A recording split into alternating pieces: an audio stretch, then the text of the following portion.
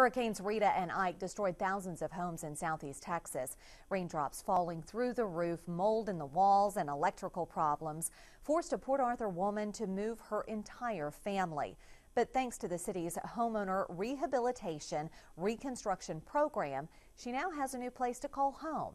KFDM reporter Justin Hinton explains how a 2-year process changed this woman's life.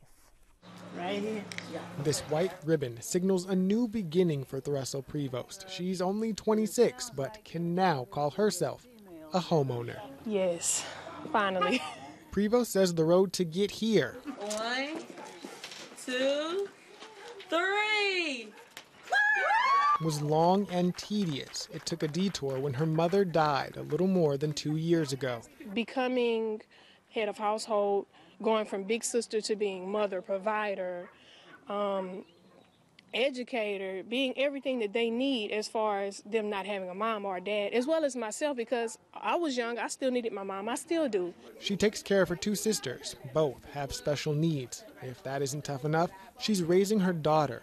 The new free home makes her life a little easier. To be able to help someone move into a home, and in this particular case, she's not required to make any payments, that just tear us up. That just make us feel like we can fly. Beverly Freeman is with Port Arthur's housing department. It began helping Prevost's mother when she applied for the program. When she died, the progress continued with Prevost. It was not feasible to do a full rehab to the house, so when we can't do a repair, we offer to tear it down and rebuild it.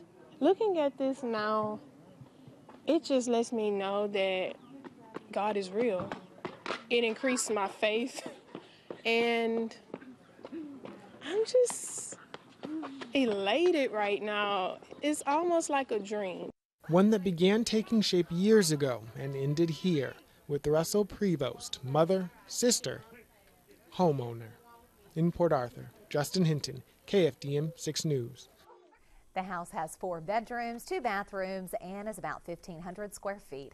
Funding for the city program is made possible through the Department of Housing and Urban Development.